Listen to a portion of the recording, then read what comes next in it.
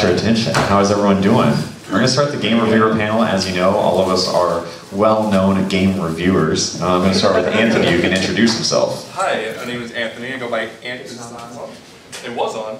Oh, yeah. Hello? Oh, Turning it on. There we go. I turned it off. That was the issue. So, I'm Anthony. I go by Ant Dude, and I review, if you've seen any Kirby videos, it was probably me. ROM hack compilations, probably me. And most of the Nintendo stuff. But, yeah, so I do a bit of reviewing. I've actually been reviewing games on YouTube for over 10 years. It's not just this channel, I've just been doing it for a long time. I'm an old timer. Oh yeah, I know the life, yeah. My name is Jacob. I go by AlphaRad online. I don't have anything as iconic. Have you ever seen a video and be like, that's good enough, that's probably me. Take it, Alex. Hi, I'm Alex. I go by Relax online, and I do, I guess, design videos, and they're more of the form of review. I break down games, characters, topics surrounding games. It's gotten into some weird topics lately, but yeah, I like to have fun with my stuff. Thank you for coming to our panel, everyone. You're the real champions here. Yeah, you have to applaud for yourselves right now. So this is just a general Q&A as far as we know, and there's not a lot of you, so if you have any burning questions about anything that relates to YouTube, gaming YouTube, us specifically, I mean, this is why we're here. And these guys, I don't know how often they come to Canada, so It's the only time. yeah. This is my first time. And last. All right. I'm just kidding, I'll be back.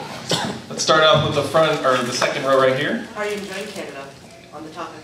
You don't get to answer this, Alex. He's asking, how do we enjoy Canada? How? Haven't had poutine. It's on now. Can I say the answer I want to say? Okay. Poutine's pretty cool. Canada money is pretty. Wait, what happened to the other mic? It just stopped working. I love Canadian money. Yeah, Canadian money is rad. I have a $20 bill from last year that I just show off to people.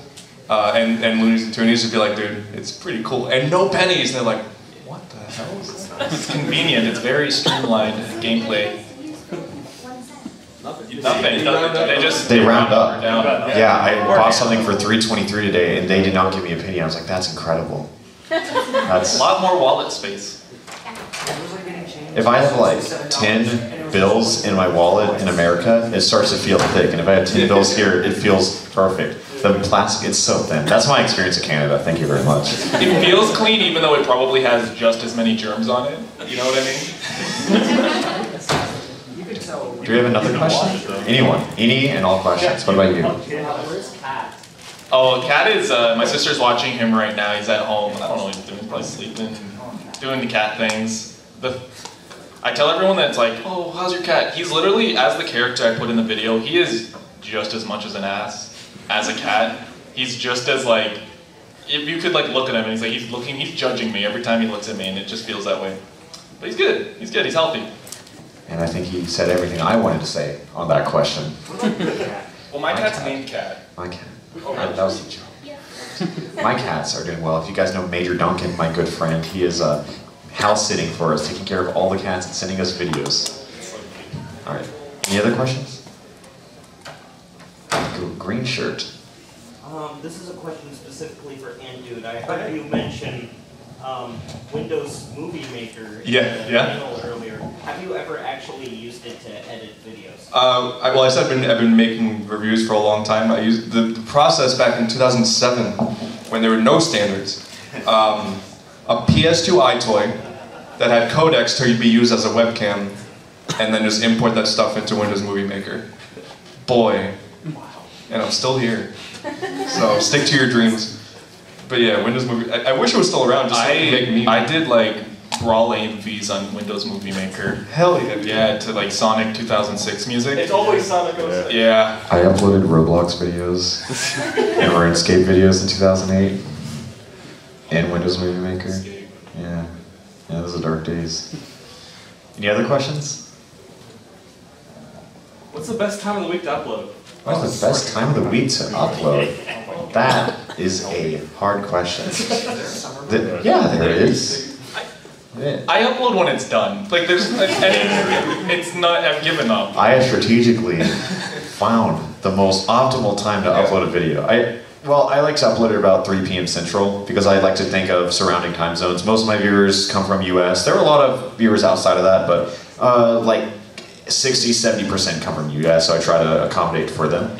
And I upload at 3 p.m. Central Time, which is 1 p.m. Pacific Time, which is 4 p.m. Eastern Time. So I think that kind of covers a lot of things. People, you know, my viewer demographic is primarily aged between 12 to 820. That's kind of like a comfortable age.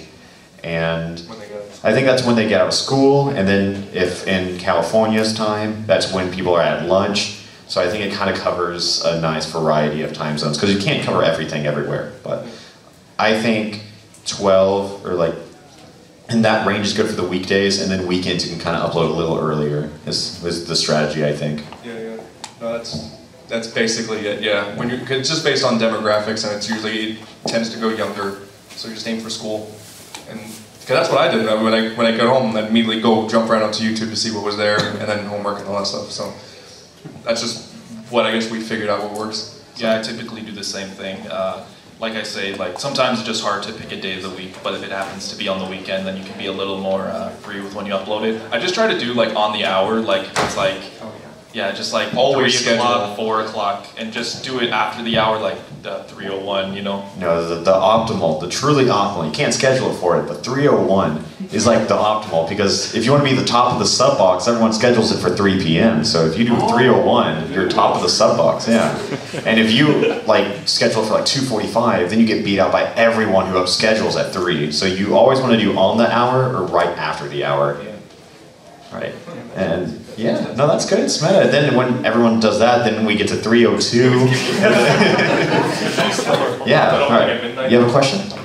Yeah, you guys have probably reviewed a bunch of different types of games, but like, have you guys ever reviewed like any of the Sega Game Gear games, or would you ever look at like reviewing some of those ones, especially how it's like set up, how it was created, or what went into it? For the Game Gear or the Game Gear. I am I'm too young for that. I never played it, so I would, because I have an interest in collecting these sorts of things. But the thing with collecting, once you start, you can't stop with a lot of these consoles, and a lot of it interests me in a lot of the history of consoles and how games and characters have grown past. So I'd like to look at Sonic on the Game Gear. That's one of the reasons I'm interested in Game Gear, but currently not right now because kind of pricey to get into that stuff. I don't know, Libby, do you have a game? No? It's emulated. Oh. Yeah. I have no reason why I haven't, and on the same coin, I really have no reason why I would. It's a little out of like the standard content, so it's one of those things. There's no reason either way, so I don't really have a good answer. But for that reason, I'm not against it. Yeah. Sonic's always an easy. I need to make a video. I guess I'll make another freaking Sonic video. And there's like 12 Sonic games on the Game Gear, or something insane. But yeah, I don't know enough about the Game Gear to say. I just know the Master System is like a console Game Gear. Yeah. I think that's about it. That's all I know. Yeah. Not necessarily the one that got the best reviews, but what was your favorite video to produce on your channel for all three of you? I've been asked this a lot, so I kind of have a prepared answer. I don't know what it is, but I think I got really lucky because all the videos that I've enjoyed the most are within my top 10 most viewed videos. And it's really strange to me that that's true because I feel like some of the videos I love doing the most were off-brand. I think in November of 2016 or December, I don't know. I made a video with Ouija the God and Tervis, and we played Castle Crashers. It was just one edited video of the whole adventure of Castle Crashers, and it was about like 16 minutes. Or I think it was like 20 minutes, I don't know. But it was one of the most fun videos to make, one of the most fun videos to edit, had a lot of heart in it, and it was completely off-brand for my channel.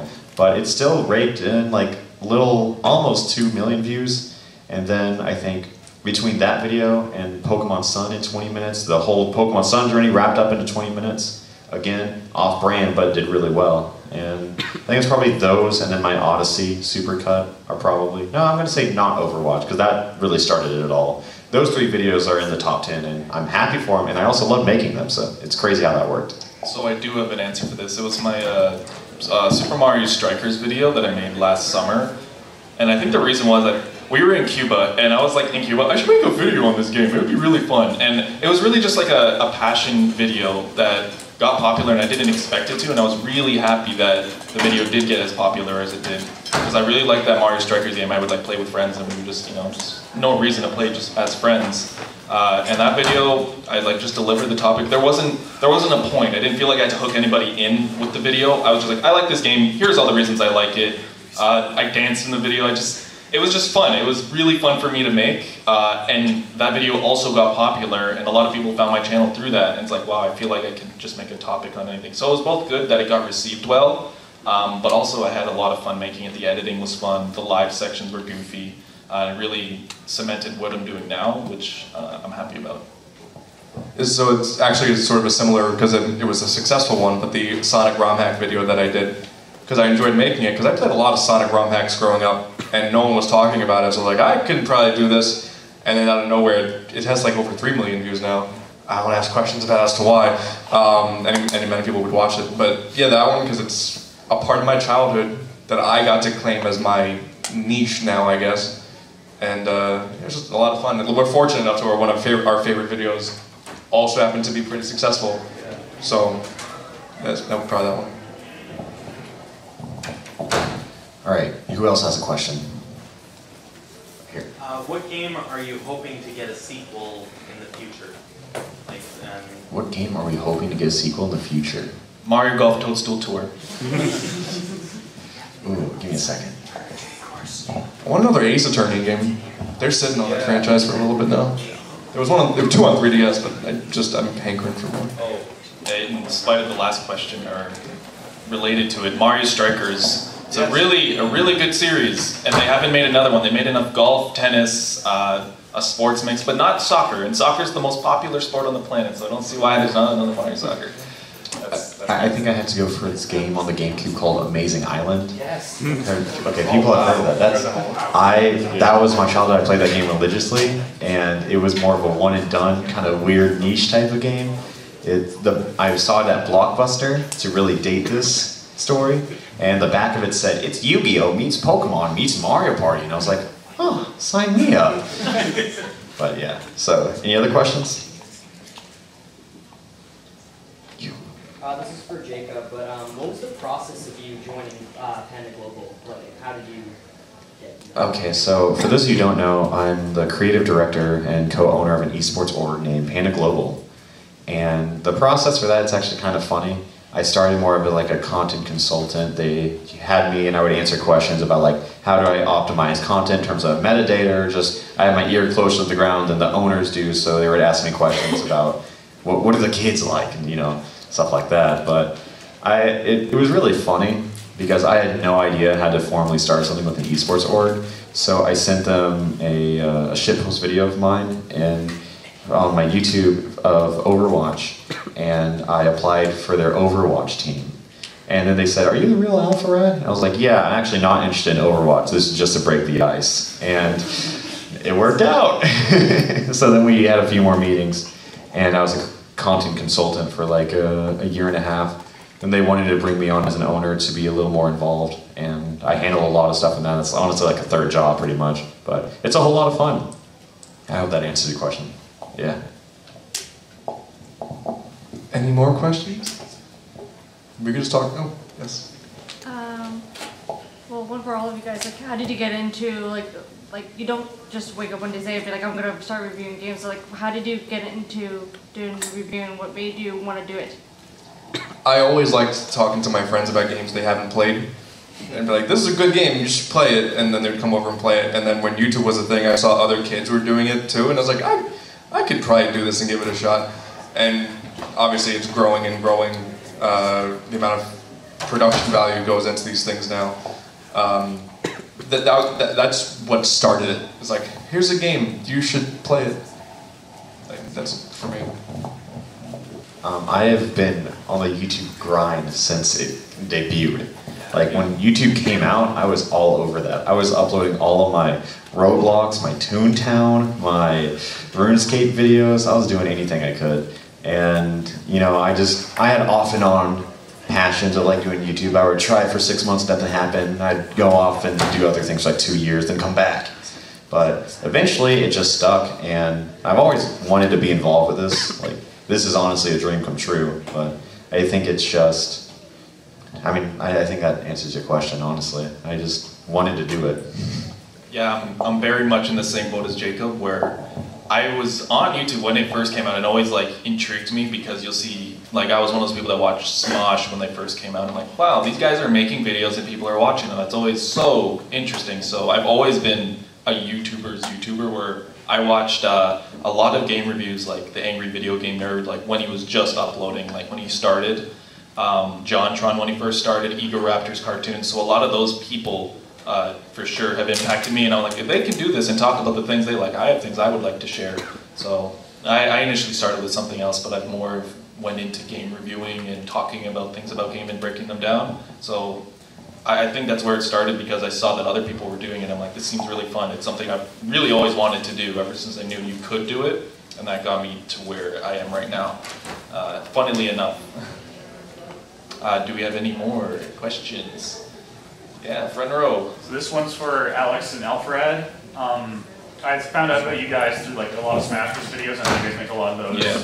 And I'm pretty into that. So I was wondering, I think there's a Smash Bros event of some sort going on here, maybe just like a little hangout is there something going on at ConBravo? At some point, yeah. Would you guys want a money match? Or be up for it? I talk about Smash, or did. I am garbage. I'm not that good. I mean, okay, I'm better than like the average Joe, but like, I'm not that good. I don't play anymore like as much as I used to. Maybe with Ultimate when it comes out, I'll try and play it more, but I found myself not really into like competitive games like that. But I mean, I'll play. Like I'll play Smash any day of the week. Well, I'm the best of my group of friends, and as everyone says. Best of my grade.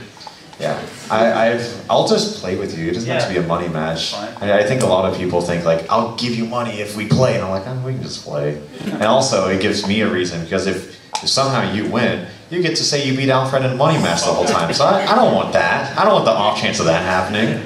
But anyways, yeah, no, if there's someone around, I'll play, and I don't have panels or anything. Okay. But yeah, any other questions?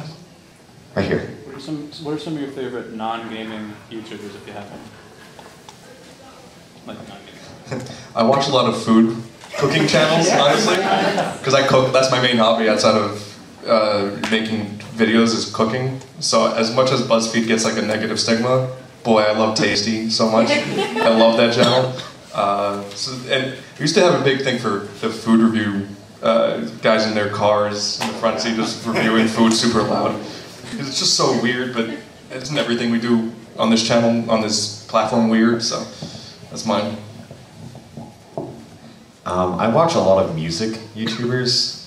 Most of my background is in music. I was in a couple bands in the past. I play a few instruments, so I would say a lot of the channels I watch outside of gaming are typically music related. I would say I watch music related YouTubers more so than gaming, actually. But Fantano? Huh? Anthony Fantano? I don't know. He reviews music. Oh, I don't watch music reviews. I just watch like music channels. Like I like to watch people who create music and like do covers and stuff like that. I don't watch any reviews. I don't really watch reviewers genre. I'm in the wrong panel, but. Other than gaming, I tune in for a lot of anime like YouTubers, like every now and then. Some of them, when Dragon Ball Super was still premiering, I would watch channels that talked about that. There's Mother's Basement. There's like, I don't know, because I'm not really much of a YouTube viewer as much anymore since I became one that makes stuff. I want to stay off the platform as much as possible if I can. But honestly, there's like Philip DeFranco if I want to look at news, and then anything else is like compilations from the Eric Andre show or just anything of the sort. Like I'm dead serious. Or it's compilations of other gamers like playing stuff. Just background noise for when I'm editing. Yeah. Any more questions? Yes. Less of a question, more of an idea for Alfred. Thank you. I just started getting into Pikmin. And I love your Not series. Yeah. I thought maybe making not Mario 128. That's very niche. The Not series, I like to have. It's quite the stretch. still? Yeah, I'm pretty picky on what I include to the Not series. You wouldn't think that because of how shameless a lot of it looks. But I have some pretty high standards for it. And a lot of people like to say, do Hat in Time and call it Not Mario Odyssey. And I'm like, I like Hat in Time. So I don't really like to do it because the series is supposed to be me dragging games and pointing out all the flaws and stuff like that. But it doesn't really work like that because Pikmin is honestly a good and well-designed game.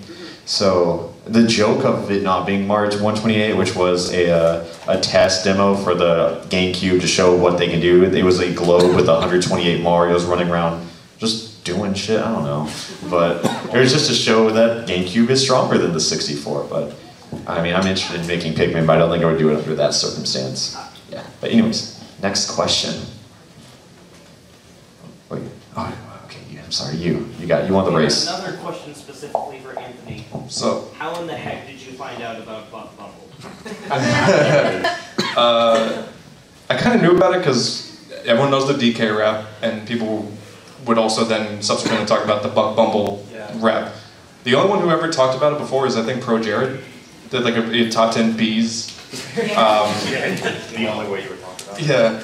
And my best friend was like, I got the game complete in box, do you want it? I was like, sure, what the hell, why not? And then a month later, it was like, it clicked. It's a game no one knows what the hell it is. And it's like a third-person flying shooter. It's weird, it has a good multiplayer mode. And I was like, oh, okay, it's not a terrible game. Why not? Has anyone else played Buck Bumble in this room? Yeah. Man. You brought it. Y'all gotta catch up. Any more questions? Yes. How do you think YouTube has changed now in the past, like, you can even go like 6 months, for new YouTubers, like people starting out, it seems like it's a lot harder to, but maybe, I don't know, that's my question. It's harder in the sense of it's saturated now. Yeah. Every game and console's been done. AVGN got huge because Atari 5200, what is that?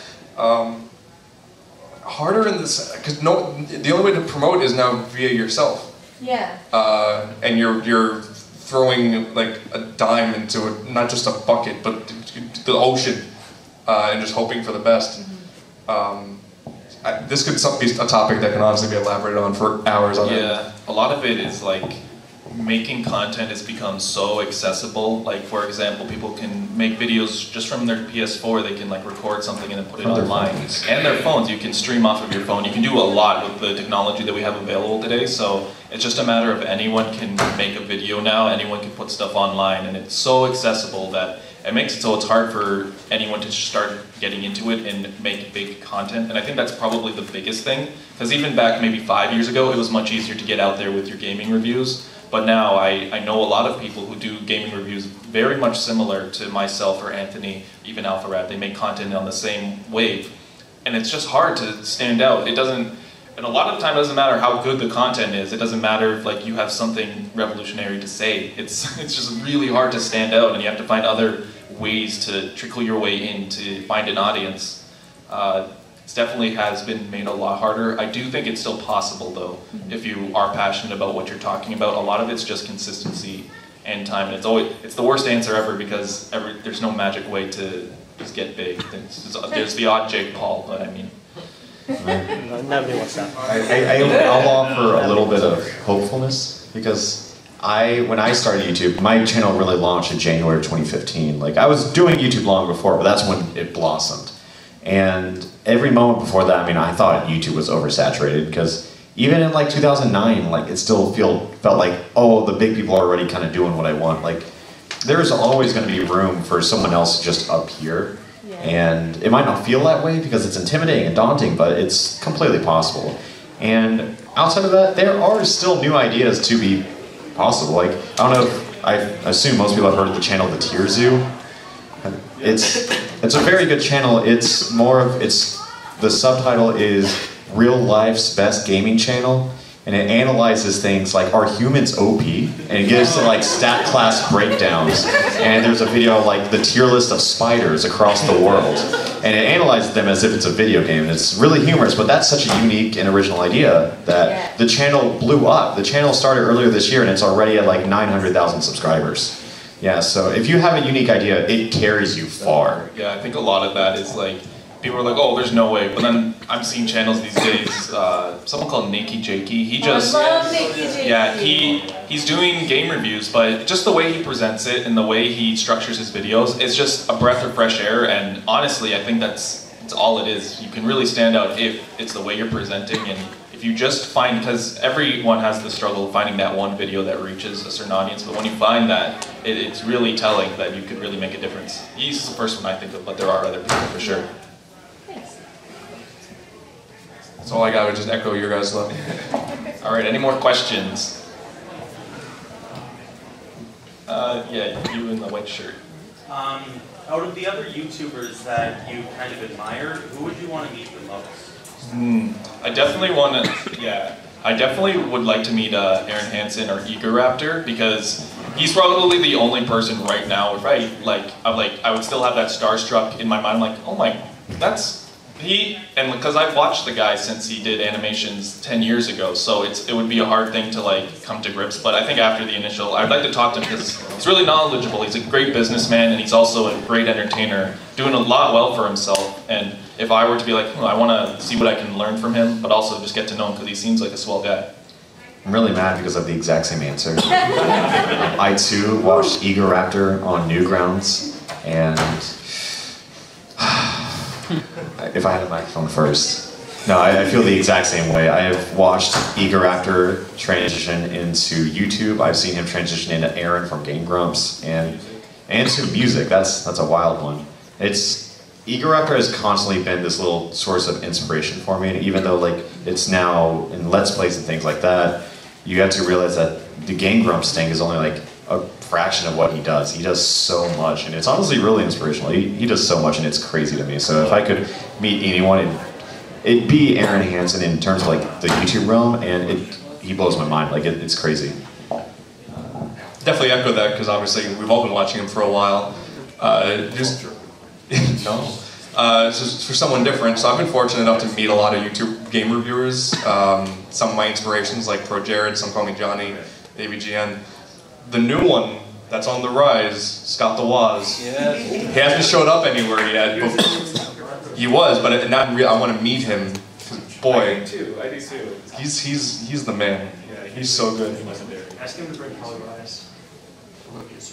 Polybius? So you're probably him just because he's funny. I don't want to meet him because like, oh, you're popular now, but he just seems like a genuinely cool dude. So yeah, I'd say him. Who's gonna ask him to drink rubbing alcohol? Probably. Yes. I'm surprised no one has asked this yet. If you could guarantee to add one character to Smash Ultimate, who would it be? Oh, I want to hear this. Crash Bandicoot. Legit. Lynn from Fire Emblem. Be careful what you wish for. I don't. If you guys don't know, I love Lynn from Fire Emblem. Well, Bayonetta was the one character I wanted in Smash 4, and she ruined the Smash 4 game. So you have to be careful what you wish for. I would take that for a win. That's a win for you. Yeah, I got my dream girl in Smash, and that's good. But now I was like, all right, now let's try and get Lynn in. And then they announced there's an assist trophy, and I was like, well, this is fine. Do you think Nintendo was aware that you really wanted it? No, I don't think Nintendo gives a damn what I think. But now I'm kind of casting my vote to Shantae. So Sans from Undertale would be, I think. But honestly, I've always wanted Paper Mario, because that would be I think the design would be really cool. Sonic the Hedgehog's already in. That was like my dream character way back in the day, so that's already happened, and nothing really can like blow me away. So I really want Paper Mario because I really like that series of games, except maybe the new one and the one before. Yeah. I think that's it. I haven't really thought too hard about who else. Oh, Joker from Persona would be really cool. That's my dream character that will probably never happen. And Goku from Dragon Ball Z. Sorry, they're American. They think it's so crazy that Z is the right way. That'll be our next panel. I'm gonna just touch one more thing. One character I want like Ultimate, if they do DLC, is a Xenoblade 2 rep. Yes. Because they closed, Sakurai did a column where he said that the design document for Smash Ultimate was closed in 2015, which was before they finalized the designs for Xenoblade 2 characters. So it looks pretty impossible for a Xenoblade 2 character to be in the base game. But if they decide to do DLC, I feel like it's one of the first choices they do. So I'm hopeful for the future, but we'll see. You want Ditto? Okay. Alfred, who would you pick from Xenoblade 2 if you could? Who would I pick from Xenoblade 2? I actually want to put my tinfoil hat on for a second and talk about this. So, if Xenoblade 2, if anyone of you played or have played Xenoblade 1, the combat's not similar at all. This guy has a weird-looking sword up here, so. But they reintroduced Pokemon Trainer, which only furthers this theory I had. Which Pokemon Trainer sits in the background and he sends out Squirtle, Ivysaur, and Charizard, and you rotate through those. I think it would make a lot of sense because there's the main character is Rex, and he has a blade named Pyra, who is also sometimes Mithra. Spoilers. And they have different. They have like the same normals, but like different abilities. So I would think it would be really cool if you had Rex in the background, and you had. Or if you had you had Rex in the foreground fighting, and you have like Pyra and Mithra in the background, and like he had the same normals, but if you press like down B to switch between Pyra and Mithra, then like your up B, neutral B, and side B change. So like it doesn't change the whole set, but it would change it slightly. Maybe Pyra has more knockback, but Mithra does more damage. So I think something like that would be a unique moveset. It's really appropriate. An Echo Fighter. An Echo? Who? He has nothing. Mithra with Rex, and then Pyra with Rex. Oh my god. Sakurai, don't do it to me. He did Dark Pit. He's gonna I like her a lot, but I mean, when does a side character get in over the main character in Smash? No, don't do that. He does not throw the girls at them. That's not how Xenoblade works. It's close to how Xenoblade works, but it's not quite. Alright, that's enough. That's enough Smash. Walloween, you should be in Smash. Next question. Thank you. Yeah. Okay, so for someone with a smaller YouTube channel, when I upload a video, I try and share it on Twitter. Right. Is there anything else you'd recommend? You say Twitter? Yeah. Okay. Sorry, English. I heard Twitch, so. No. So I share it on Twitter to say, like, obviously everyone who shares that is good. Does that become less important over time, like if your channel does grow? Like, I get the feeling, is it like a snowball effect? Like once your channel picks YouTube is a snowball, absolutely. Yeah, and you don't know when it's going to happen. It just does. Yeah. A lot of the time. I think our last panel I was saying, the way I started, I shared on Smash boards for Smash Bros videos because I started with like analysis. Like when I used to share on Reddit, yeah. But now, anytime anyone I share on Reddit, it's just slammed immediately. Well, I got my start on Reddit. The bigger you grow, the more Reddit hates you because, well, you're popular. But if you post something, they don't want you to say, hey, look at my video. But if you get other people to post their videos for you, it goes over a whole lot better. Yeah, because for some reason. Had that, and the follow-up question would be, have you had a video that isn't necessarily what you normally make, and it's really disappointing that that's the one that gets noticed? Yes. I've had it happen 3 times now. And it's I mean, I guess I have a series called The Not Series, but it's a pretty consistent series, but there was one episode that was different than the entire series. Now, I just thought it'd be funny. It usually had me playing this game and me making jokes about the game, but there's one video called Absolutely Not Overwatch, and I found a website for this Chinese bootleg of Overwatch featuring characters like Soldier 7259, and there's a Widowmaker character that looked a lot like Black Widow named Black Widowmaker, and it doesn't go over well. It's a lot. It's a whole lot of stuff going on, but I just read off this website, just naming all the characters, laughing at them. They had like a character who looks just like Lucio in Tracer clothes. They have a character who is Mercy but looks like Diva. Like it was hilarious, and that got like top of the r/Overwatch, which if you know anything, that's a huge subreddit. So that video, usually my videos they can get like maybe 100, 200,000 views in 24 hours, but this hit like 400,000 views in like 4 hours. Like it was insane. I don't. Alex. Does anyone know the channel Gilva Sunners? Yeah. So I did like a top 10, but the title was just like the top 15 gaming songs that you've been hearing all wrong, which is the dumbest title ever. It's like not even clickbait. It just doesn't even make sense.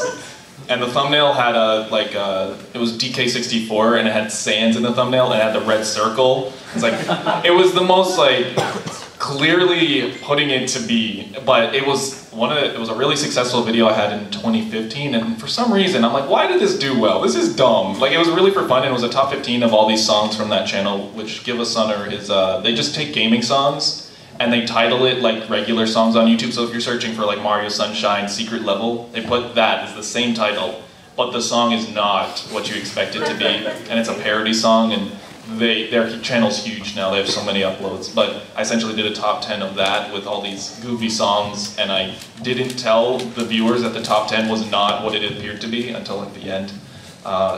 And it did well. I'm like, why did this do well? So I followed up with it, but I haven't done it because it's just kind of lame. Oh yes, any more questions? Yeah. I have a question for Alpha Kurt. You said sorry, I got the name wrong. You said you've done you've played instruments before. Yeah. So if you were ever able to do like a cover of games theme song or something, like what game theme would you really want to do a cover of? Like, if you ever did a cover. Yeah, I don't know. I've definitely thought of that because I like music and I like learning video game songs on instruments. I would probably, I'd probably pick a song from like Xenoblade or something because the soundtrack is something I hold on to a lot. I can't really say what song it could be, but I know it could be from the probably Xenoblade 2 soundtrack. Probably more Ardain, yeah, probably. Any other questions? Let's go right here. Yeah.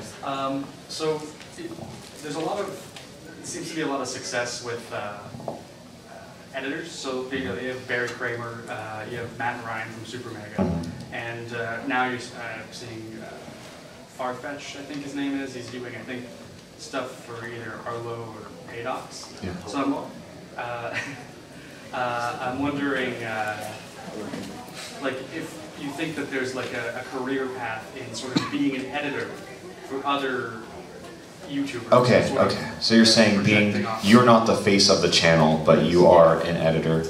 I think so. I have an editor who doesn't work on all my videos. I take a lot of pride in editing, and usually I let him edit a video, then I revise it to my standards, which still saves me about 6 to 8 hours of work. So I think being an editor for YouTube is really easy. That is honestly a career choice if you go for a big editor, because I'm sure like the Super Mega boys who edit for Game Grumps get paid pretty well, and then they have their own channel on top of that.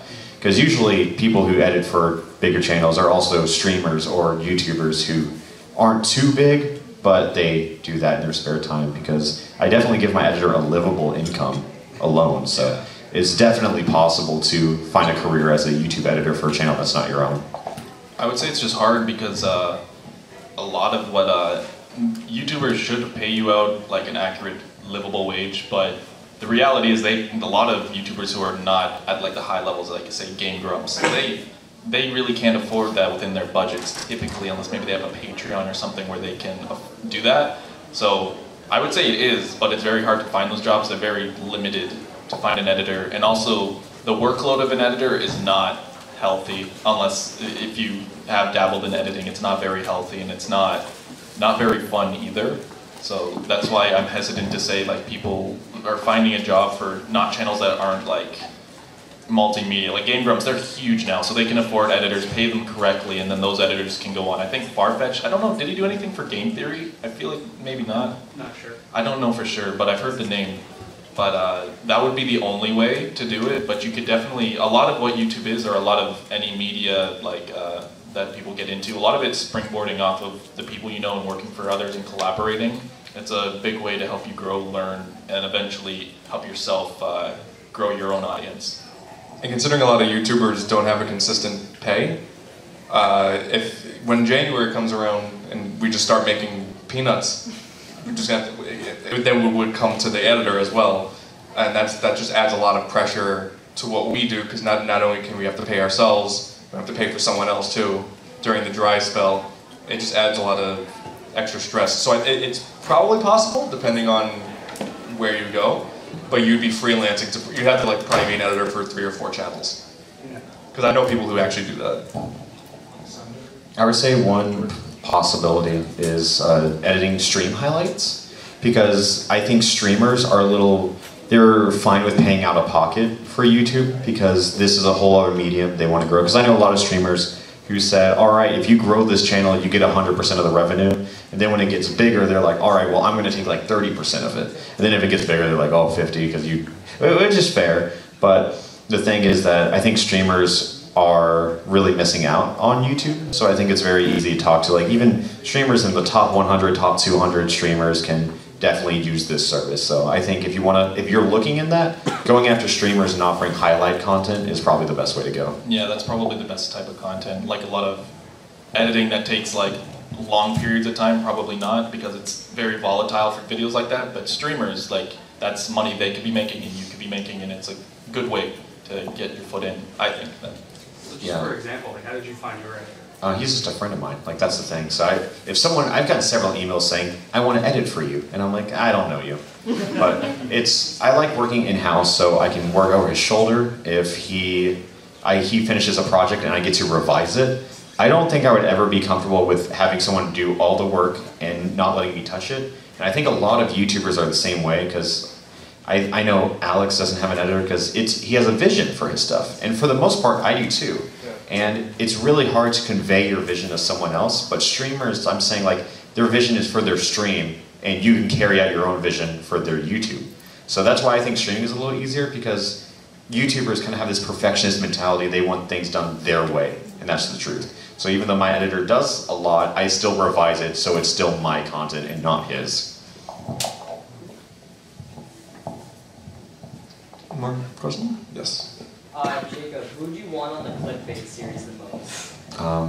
Who do I want on the clickbait series? Like, that's like a code. Yeah, so I have a series where I make clickbait thumbnails in Photoshop, and I usually have a co-host, so it's like a weird little talk show. I'm really open to anybody who wants to hop on. You want to hop on there all day? Okay, cool. Alex has already stepped up there, so he can't hop back on. But I've talked to a few people in the past who are bigger than me who want to be on it, which is really flattering, honestly.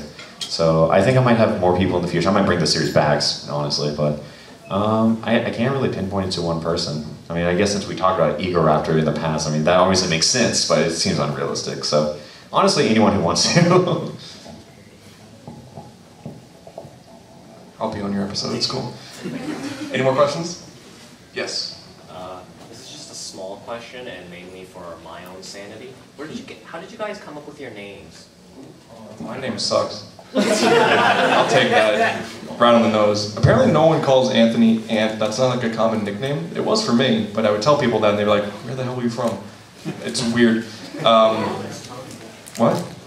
Normally it's Tony, yeah, but I was unoriginal. It was Ant. I'm a guy, dude. I know, it's genius, right? Oh yeah? Oh, mine's kind of, no, it's not that long.